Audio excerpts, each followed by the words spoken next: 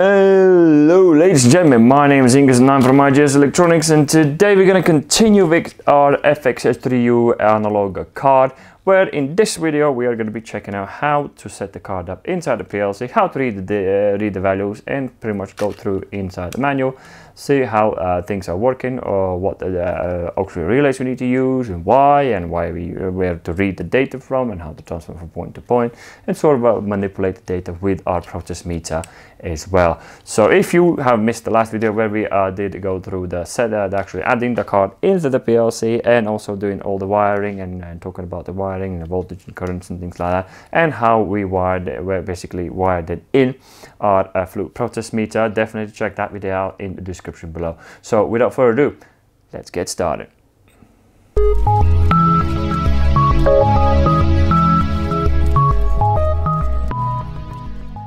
Here we go, ladies and gentlemen, there we are. The first thing we are going to be looking at is a actual manual itself. So if you see down here is a sort of a breakdown. This manual is basically, by the way, it's called Analog Control Edition. It's quite an old edition. It sort of explains to you how to get your analog cards going. And as you can see, the first one is FX3u-4AD. I haven't seen many of these around. I don't think many people use them. But mostly everybody is going to ADT version of it, so that's what they call the ADT version of it. And so yeah, this one is set up much more different than this one. This one sort of already has assigned registries for it, so the special data registries are done for it, and this one you have to set up yourself. So the one we are using today is FX3u-4AD-ADP channel, so definitely go on that one. This is where you're going to be obtaining all of your necessary information. And the first thing, always check it out on your card and make sure that your PLC is, first of all, is compatible. So you can see down there all it is, and it tells you, as you can see down there, only one AD-ADP unit can be connected to FX3 series. So for my PLC, I can only add a 1, and then it says FX3G and FX3u, sort of gives you a sort of outline what can you do, and this is what more or less what it looks like.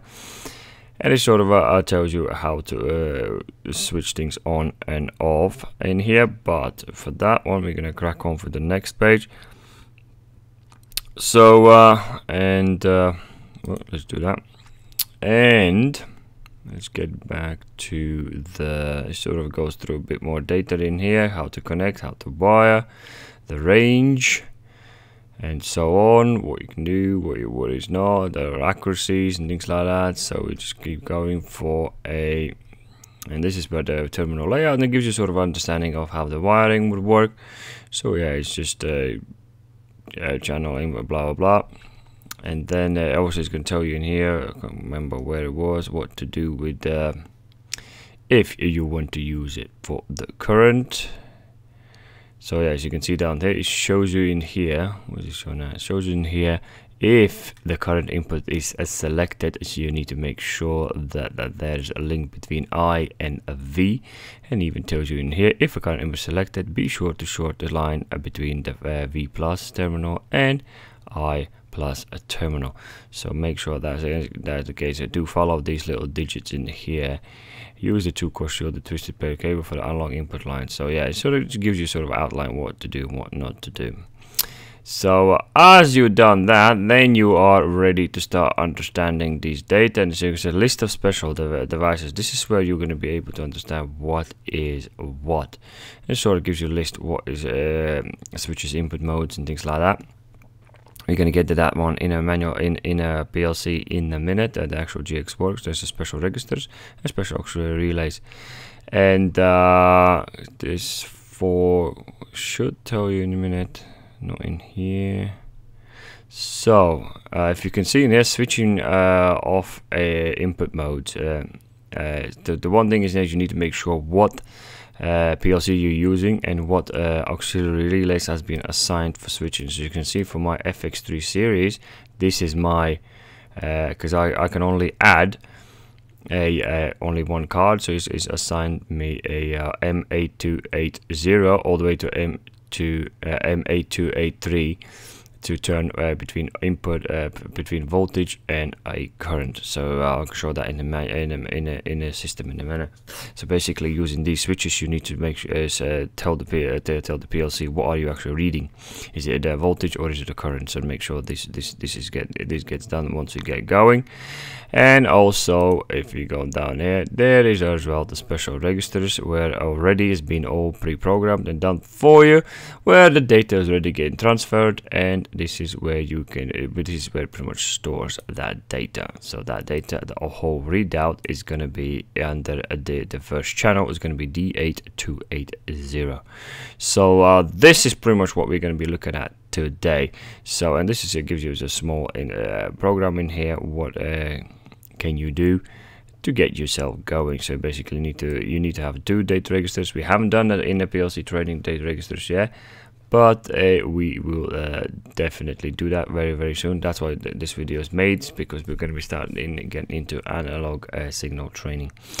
So here we go. So that's how pretty much how you navigate through the manual, and obviously each card has its own section, so do check it out. We'll be checking out actually all of them, so as we progress with the wiring and setting up, so definitely stick around for that in the coming future. So let's remove that and let's get into GXWorks 2. Let's open up a new program, FX3u. And here we are in. So the first thing we need to do, let's go back to the manual. We need to tell what are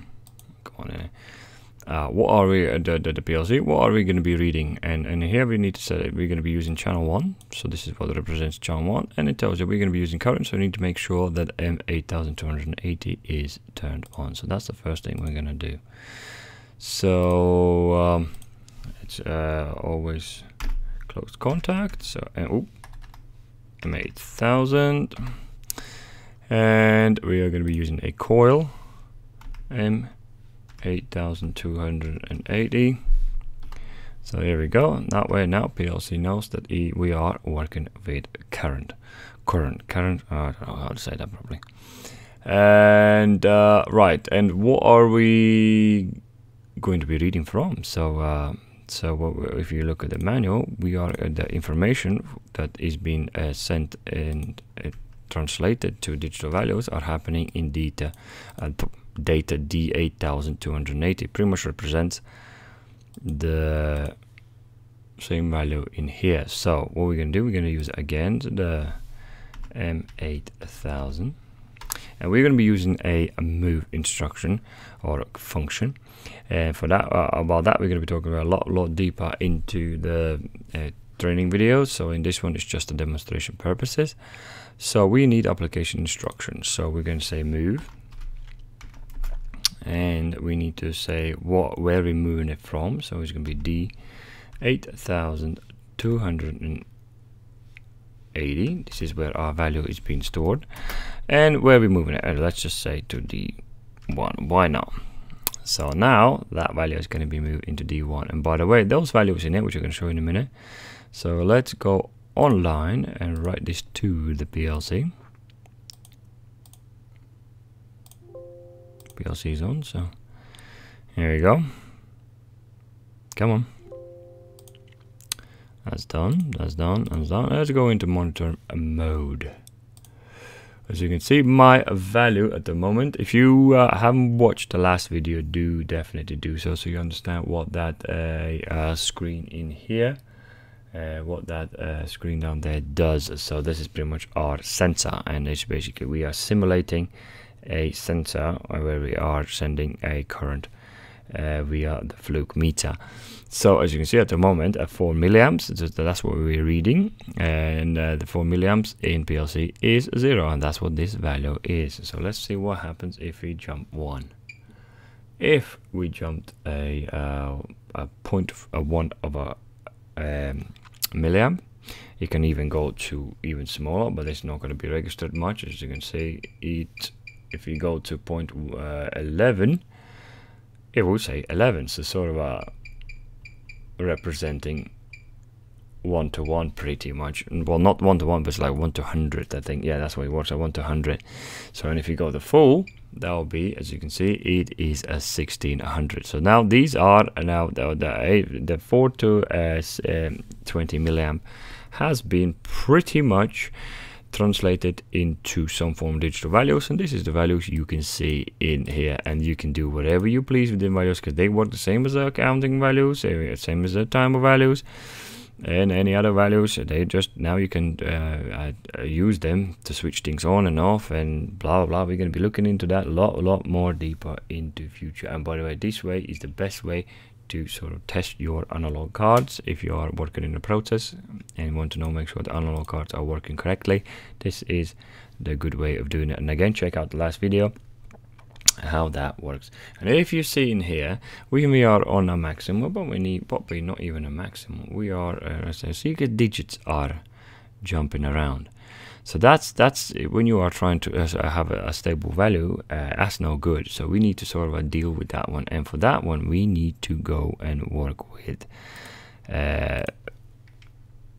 thing like data register D8284, where the average time for the channel 1 can be set. What does that mean? So basically, when we move the time value, which as you can see in here, which we can set, I believe K1. I believe K1 stands for 100 milliseconds. It doesn't really indicate it, but we assume that stands at 100 milliseconds. In that 100 millisecond window, it will take average. Well, if you can select any, but it will take the average, which collect all the numbers, and it only output the average number, the only one digit from the averaging window. So so I'm gonna show that in a minute. So this is how you pretty much perform it. You have to use a move a function for it. So this is exactly what we are going to do. So we're gonna have another M8000 contact. So, and then we're going to be using a move instruction. So we're going to say move, and then we say, let's say in our case, let's use it is down to you, whatever the application do, how long, what kind of sampling window. It's just like a sampling window. So what sort of window you want to work with. I'm just going to put that K20, which K20, and where do we want that K20 to go into, and we're going to say in a D 8284, that will be for our channel 1 corresponding to this guy in here. So once we do that, as you can see now, it will use that sampling window to collect this data from here, whatever's going on in here. It will use this sampling window to output whatever the average is going to be in that sample window. So you're going to see that in a minute. Let's load that to the PLC.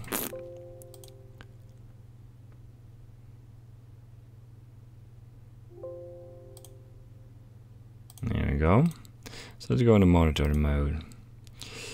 So you can see now the D8284 is using a 220 times 100 milliseconds to assume, and that sampling window, he has worked out that 1200 is the value that is average in that sample window. That's how you would stabilize your jumping around. Some sensors would jump around too much, and you don't want these things to happen. As you can see, if we are in, look at that, in this when it is maximum, looks like in a sample window, in my sample window, the average value was 1599, and it will stay like that all the time because they will constantly use that. And the lower it goes, the smaller the sample window, there's a possibility of jumping around. Again, very much depending on what sort of sensors, your applications and things like that.